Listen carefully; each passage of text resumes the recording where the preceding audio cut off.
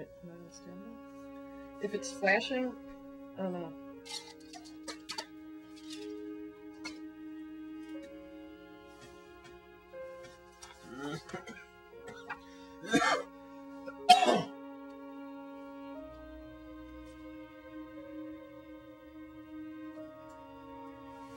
Cardiopulmonary resuscitation.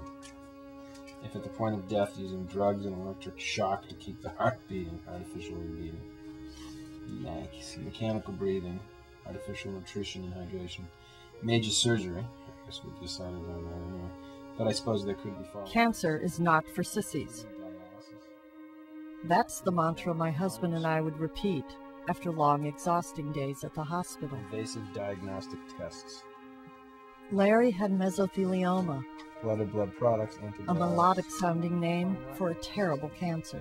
And we've decided that the word coma comes out of that. Right?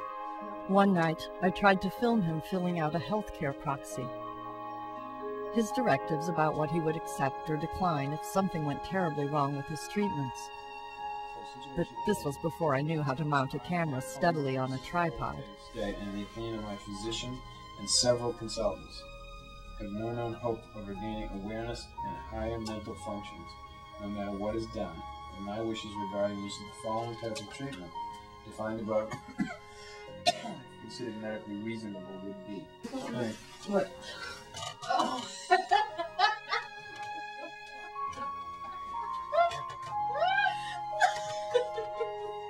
See where your head's gonna be. Okay, where do you turn my head should be? He'll be here.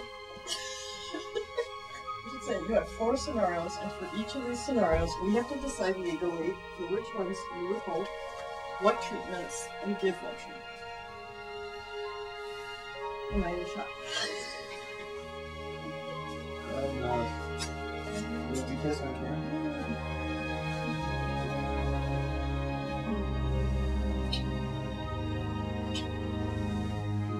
Just have a kiss before Determine what happens to my life. It would be 6 full years after Larry died before I could watch these tapes. 6 years before I could allow myself to remember how Larry's illness was so incongruous with how safe I felt by his side. I have other people direct.